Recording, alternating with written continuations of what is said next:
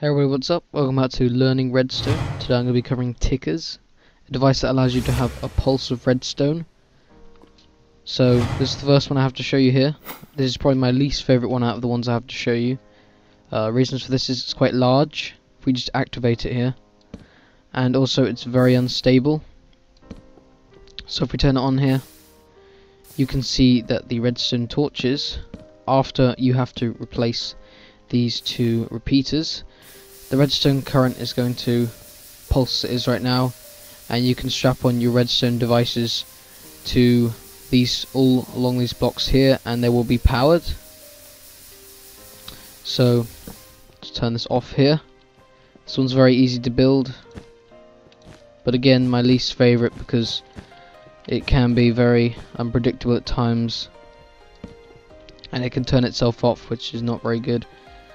So if you want to just place what I'm doing here, 2 blocks with the torches on the side, redstone on the top, and now place 2 repeaters on the side. And there you are. This is the second one. It's very simple and very compact. It uses 2 redstone repeaters, one facing one direction, one facing the opposite direction, with 2 bits of redstone on the side. And to activate it, place a torch next to it. It's going to power up, and you're going to remove the piece of redstone on the side and replace it back down very quick. And there you are, and that will never burn out. In the current 1.2.5 this is quite buggy, but in the latest snapshot it's working perfectly fine. So you can plug your redstone devices coming off these wires. This one's very nice, probably my second favourite one to show you today, and it's a nice one to implement into your builds because of how small it is. This is the third one I have to show you today. It's really good. It's my favourite one. It's probably the second biggest, and it uses a repeater here, and you can set the delay. So the fourth tick works. That's the slowest setting. First one you can't use because it burns out. You can use the second one here, and it will work up to there. So you have 3 modes to set on there. Good thing about this one is it can be turned on and off.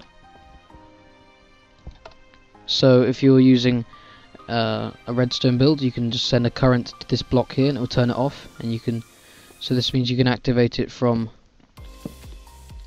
a distance like this, off, on. So this is my favourite one.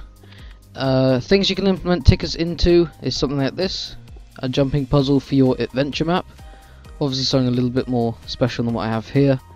So if we turn it on here by using the T flip-flop we covered in the last Learning Redstone video,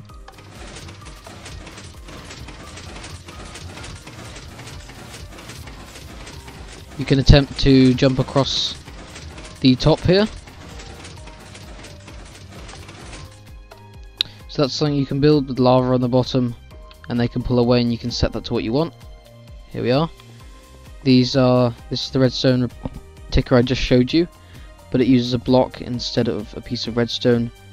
So where there was a piece of redstone here, where there's a piece of redstone here, there's now a block, just to save space, and that travels up into the sticky piston here with the block on the other side, and this repeater in this side now is now powering it, so that's turning it off, and that goes around to our T flip-flop here that we covered in the last video.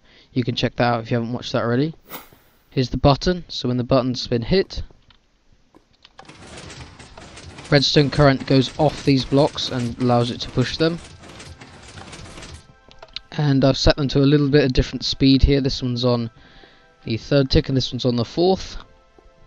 So that's all I have to show you today, guys. If you want to suggest a redstone video for me to cover, I'll give you a shout out in the video description. Hopefully you guys like this. If you did, hit the subscribe button up top, like the video, and I'll see you guys next time. Bye bye.